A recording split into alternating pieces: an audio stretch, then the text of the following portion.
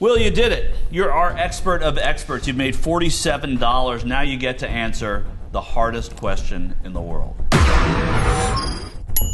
You're going to start by choosing the percentage of your total you will have at risk. If you get this question wrong, you're going to lose that much money.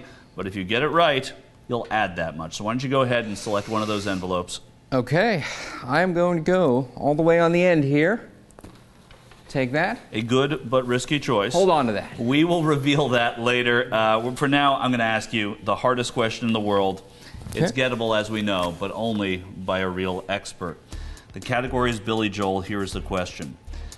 Will, name the 5 Billy Joel albums that reached the #1 spot on any of the Billboard charts. 4 on the top 200 albums chart and the 5th on a genre-specific chart. Okay.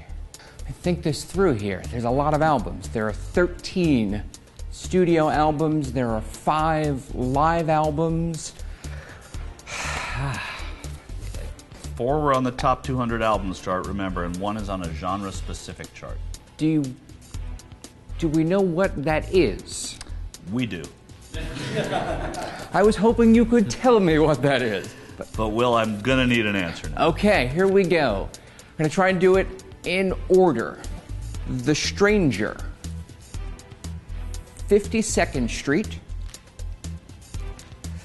Nylon Curtain, An Innocent Man, and Stormfront.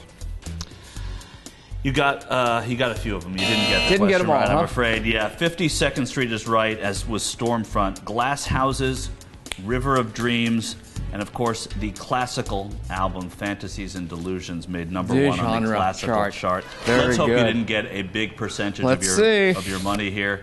20% could have been a lot worse. Could have been worse. You walk away with $37.60. You are the expert of experts.